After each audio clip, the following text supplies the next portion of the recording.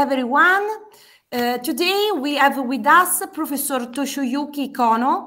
He is a Japanese lawyer and professor of law at Kyushu University in Japan. He is internationally known for his academic research on private international law, international civil litigation, and heritage law. He also served as a member of the experts group to draft the Convention for Safeguarding Intangible Cultural Heritage and the Convention for the Protection and Promotion of the Diversity of Cultural Expression.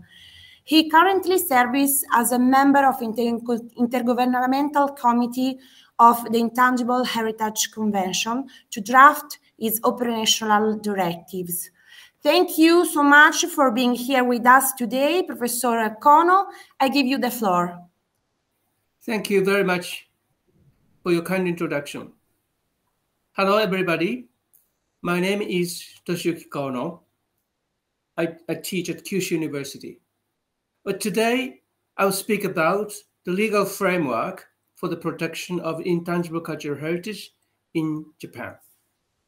Before World War II, intangible cultural heritage did not fall within the scope of the laws in the field of the preservation of cultural property.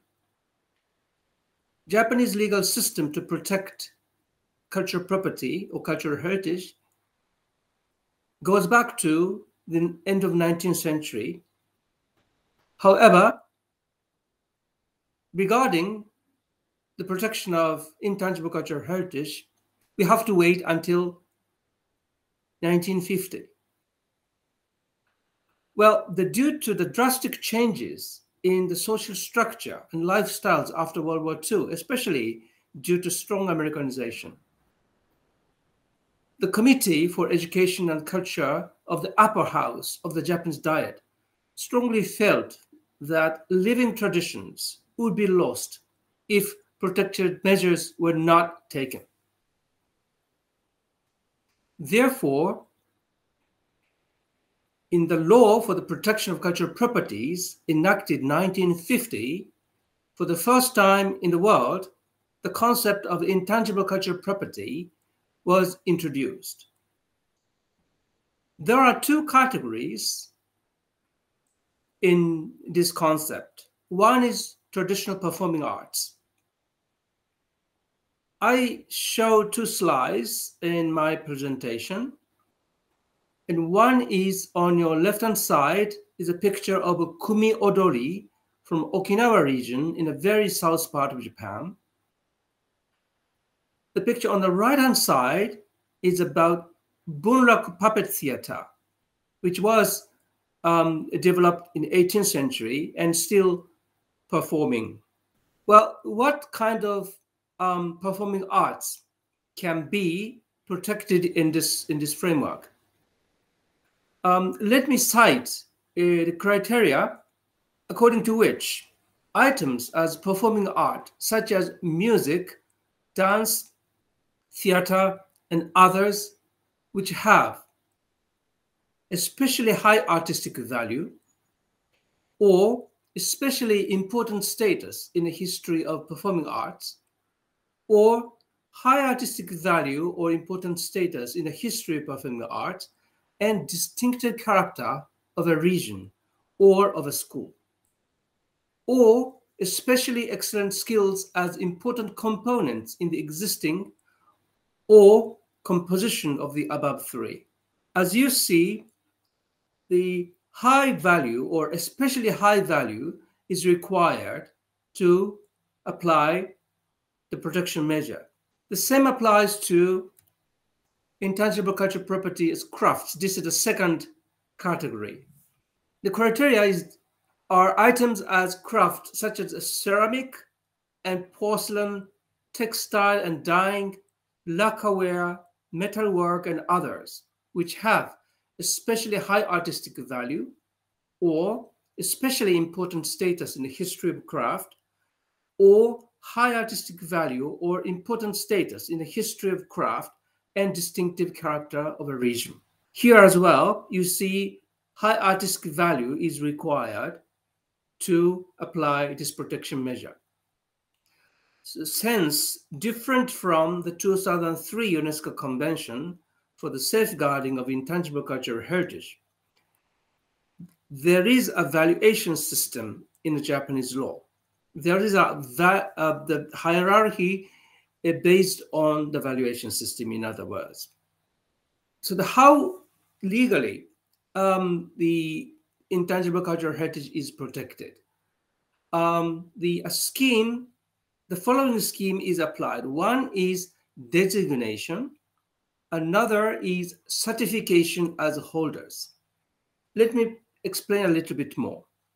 So designation of important intangible cultural property. So the important intangible cultural property, such as I mentioned in my previous slides, the kumi odori is a dance and a theater form, and the bunraku puppet theater, this is another the theater form, and bunraku as it is, or the kumi odori as it is designated, or kabuki theater as an art form is designated.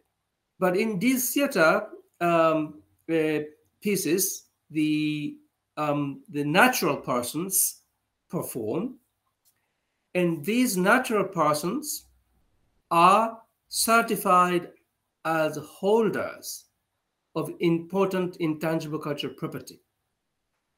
So the very top performers are certified as the holders, and they are called, this is not a legal term, but they are called as living national treasure. And according to the current regulation, the maximum 116 persons can be certified. And currently, only the 110 persons are certified. And those performers certified as the holders of important intangible cultural property, they will receive pensions in a sense. It is not from current standards, it's not much money, frankly speaking. This is about 2 million yen. It's about less than 20,000 US dollars. But the being certified as a holder is a very big honor, and so there are many, let's say, benefits from other sides of the business. So the amount of subsidies is not that generous, but there are advantageous side effects. And this has been practiced since 1950s. And then who could be certified as holders? In the domain of performing arts, individuals who, on a high level, embody and represent a performing art or techniques of performing art designated as important intangible cultural property, there are two types: individuals or groups. Regarding individuals who accurately realize a performing art or techniques of performing art designated as important intangible cultural property and are acquainted with them, or the member of a group where two or more persons as a unit on a high level embody and represent a performing art or techniques of performing art designated as important intangible cultural property should be certified. So think about the theater, traditional theater. You need a wonderful actor, for instance, but one actor alone cannot perform theater pieces. You need co-actors or co-actress.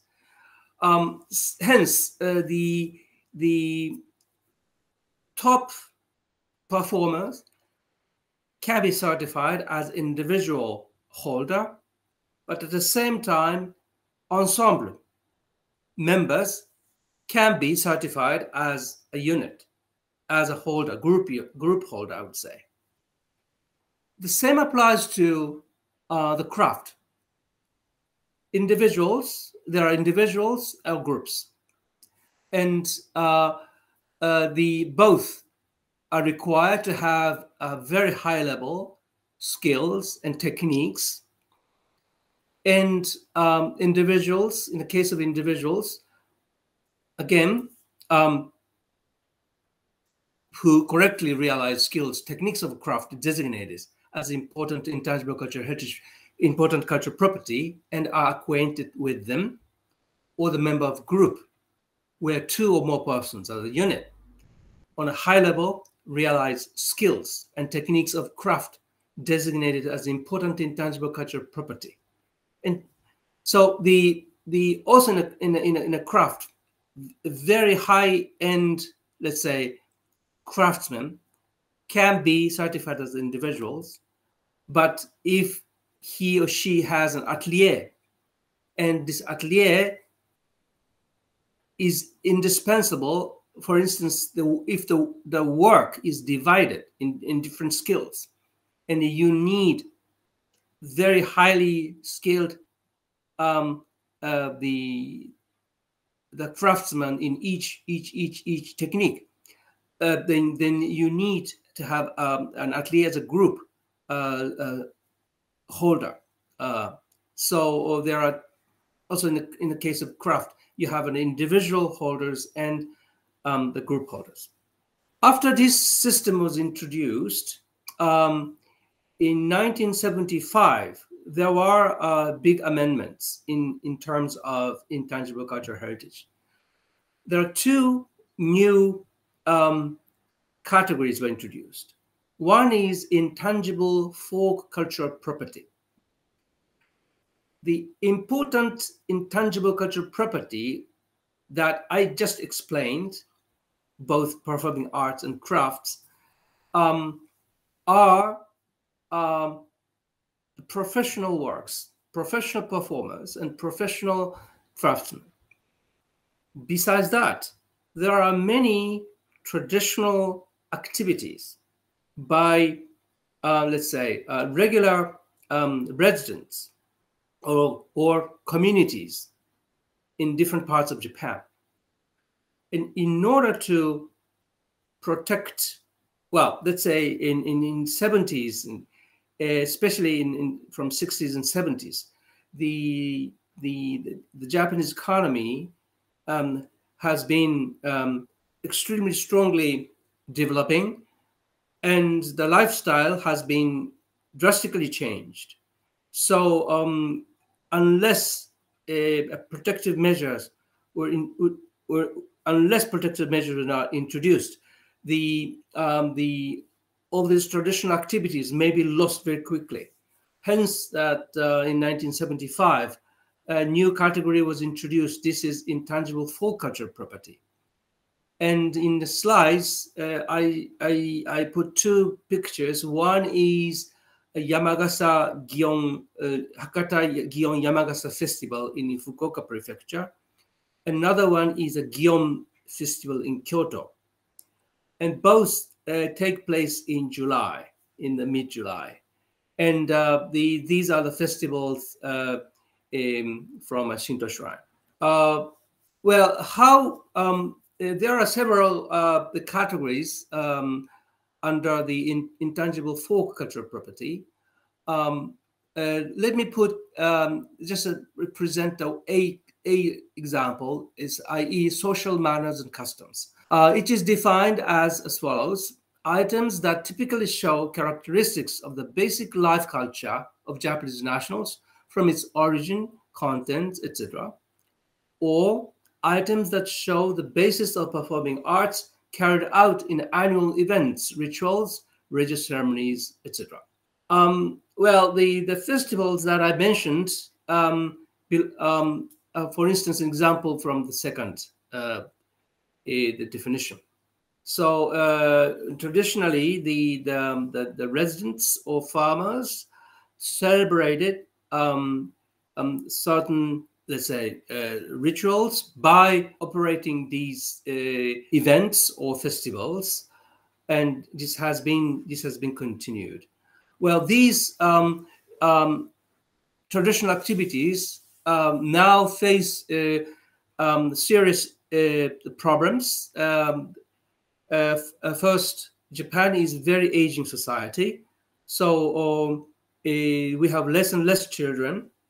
How to sustain these traditional events or activities carried out by local communities. This is a big issue. And especially now, we have to carefully observe the impact of COVID-19. For 2 years, these festivals were not held at all. And this year in 2022, gradually they restarted. But you know, the how to dance, how to perform music instruments, etc. These techniques have been taught by elder members of the community to small children.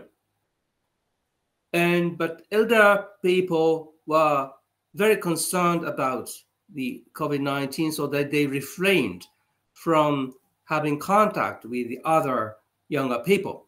So if and how these traditions were transmitted or taught this year, after 2 full year absence, this needs to be carefully monitored. I hope that the impact was not that great, but we have to see. Another important concept introduced in 1975 is traditional preservation techniques. I show 2 pictures in my slides. One is traditional conservation techniques for wooden building, for the buildings, I would say. The Japanese traditional buildings were built with wood. And if you care the wood, the wooden building would last hundreds of years. The oldest wooden building in the world is now located in Japan, and it was built in the 7th century. The important thing is that the different from stone, the wood needs to be repaired in the sense that the parts which are weakened needs to be replaced with new wood. But this, as long as this sort of replacement, minimum replacement, I would say, the minimum replacement takes place, then the wooden building lasts centuries. And how to identify the problems of the wood and how to replace or how to reinforce with the new wood, you need to have highly developed skills and know-hows.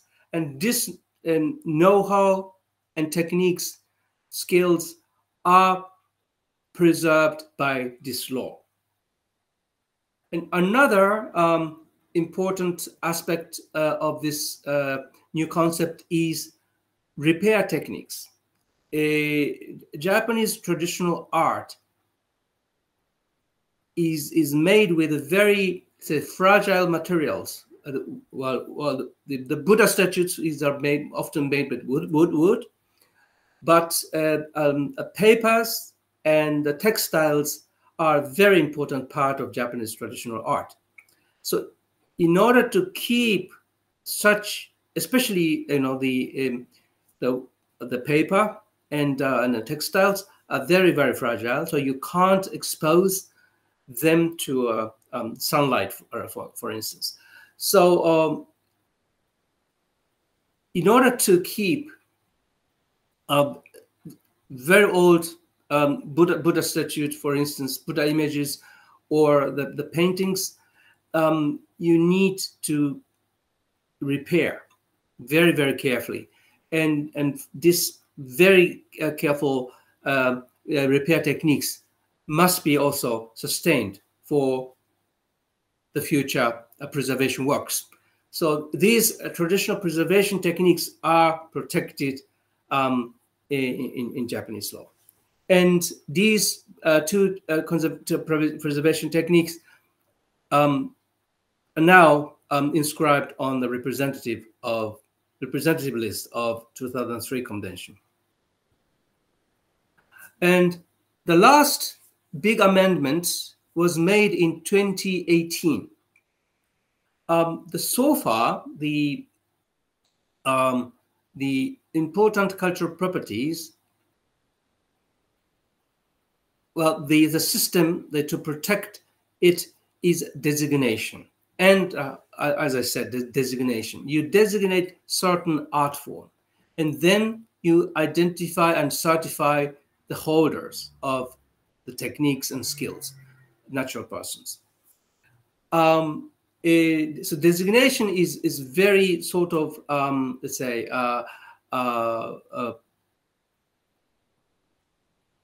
well, they of course they need a very thorough scientific research works before the designation is made.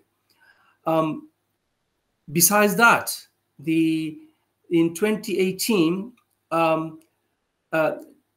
system called a registration system is introduced, and the registration would not require such high-level scientific the research works. The idea is to register many, let's say, traditional activities which are not yet protected by law. So to expand the scope of the protection, they introduced so-called they expanded the scope of the protection by registration system. And the two categories again can be registered. One is intangible cultural property. Another one is intangible folk cultural property. The difference between the items that I explained previously were importance. There's the requirement important cultural property or important intangible folk cultural property. Over here, the important is not used. So in this sense that the hurdle is lower. And in my slide, I put two pictures. One is calligraphy. Calligraphy is a traditional. Of course, it came from China. It was introduced in China, the early Japanese history, but it has been developed in its own way, and it has been practiced by millions of people, and we learn it also in school. So this sort of activity with a traditional root, let's say, long-term traditional activities actually needs to be protected. So it was put in this registration system. Another picture that I showed in my slide is soy sauce making. This is a specific type of soy sauce making. The many soy sauces you find in the supermarket are mass production using different ingredients and with a big tank and etc. But in a particular soy sauce making, you have to apply certain techniques, and you use a specific type of ingredients. And this sort of traditional soy sauce making was chosen for the registration system. And the last but not least, another big amendment made in 2018 was deregulation and decentralization. The background of this amendment is as follows. Article 1 of the law for the protection of cultural property in Japan clearly stipulates that the cultural property needs to be preserved and utilized in an appropriate manner. So not only put in a storage or, but also it needs to be used, either exhibited or, at least it will be shown to the Japanese nationals. In this context, the government thought that the practice until recently has been too much focused on the preservation aspect. It was not properly utilized. So the utilization needs to be more or better implemented. In this context, in order to use cultural property in an appropriate manner, traditionally you need to obtain a permission in advance, and this permission takes a lot of procedures, and it was controlled by the central government wherever the cultural property is located. This sort of very centralized and heavily regulated manner would not be appropriate for the utilization. Hence, they decided to decentralize. So the prefecture, municipality, and the holder of the holder of the cultural property should take the responsibility. So that the control by the central government would be a bit reduced. And at the same time, so the regulation of the central government needs to be relaxed, and it should be let's say protection measures should be rather on the shoulder of the local the government's shoulder. So the new scheme was introduced, i.e., on a prefecture level, the general plan for preservation and utilization needs to be elaborated, and based on this general plan, the municipality where the cultural property is located needs to develop a regional plan for preservation and utilization, and then the holder of cultural property needs to make a plan for the preservation and utilization. In terms of intangible cultural property and intangible folk cultural property, for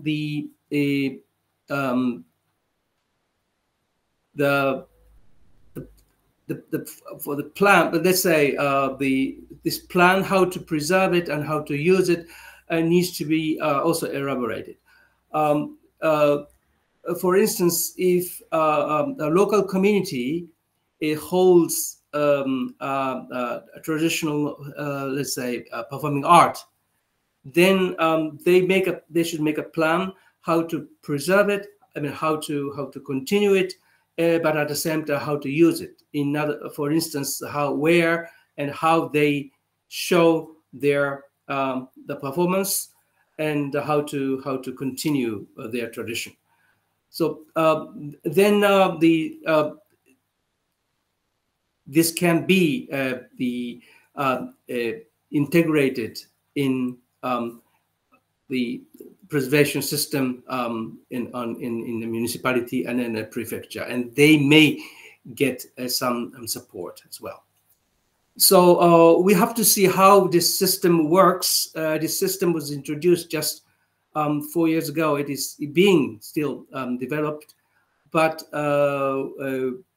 we hope that this system works well, and so we would have more opportunities to see different kinds of intangible cultural properties in all parts of Japan.